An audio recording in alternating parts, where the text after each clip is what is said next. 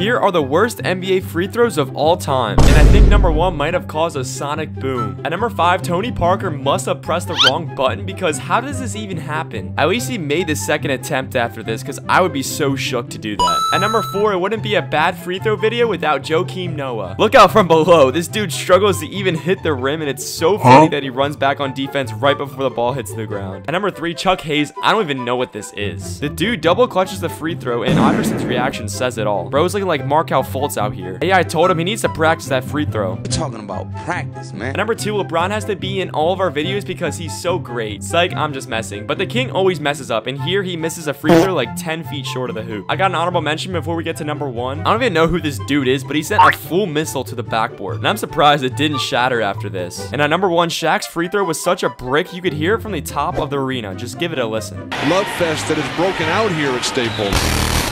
Oh.